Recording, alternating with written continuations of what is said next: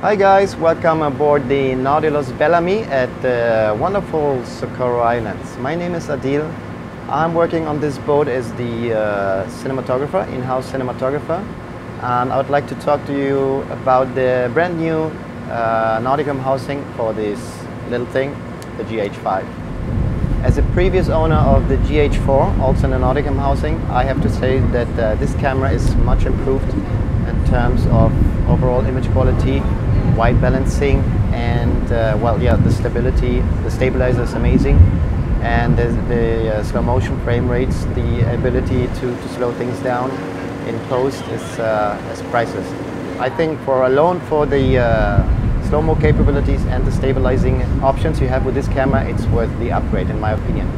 Also, what many people don't often talk about in my opinion is that the ISO is much improved. The GH4 always showed an ugly color noise at higher ISOs, and with this camera it's barely visible.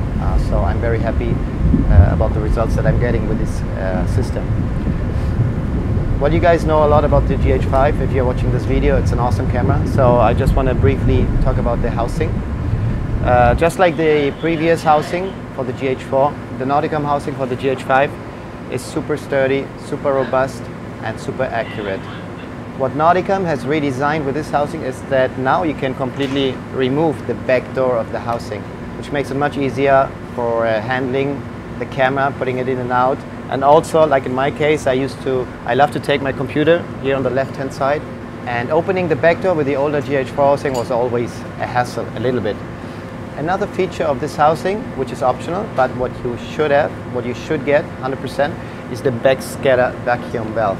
So that means you just get all the air out of the housing prior to the dive. You can double check it on a small gauge that they are having on their pump, or with the electronic indicator on the housing. So there is no more doubting whether your housing is sealed or not. This is really a must-have for this housing, in my opinion. If you're coming like myself from a GH4, then you'll find it very easy to get used to the new housing, the new control, the new buttons. Everything is pretty much the same.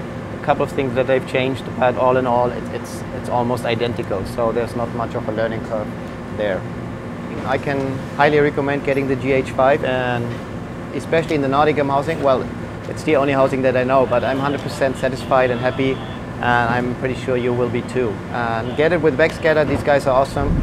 They ship it in no time to you. They're available on the phone for any question that you may have. So big thumbs up for these guys. They helped me out quite often already in the past, and yeah, this is my trusted source for any underwater related hardware stuff. So here are a few images from the recent trip. Enjoy.